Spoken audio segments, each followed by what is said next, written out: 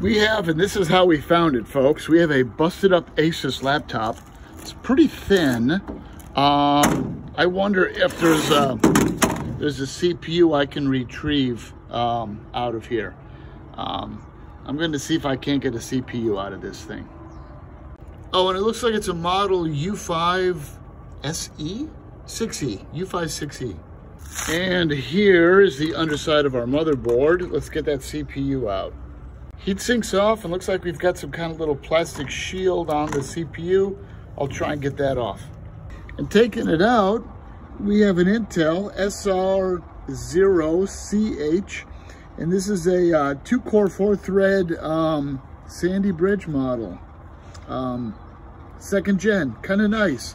I don't have anything that it'll fit into, but I'll clean it up and take it home.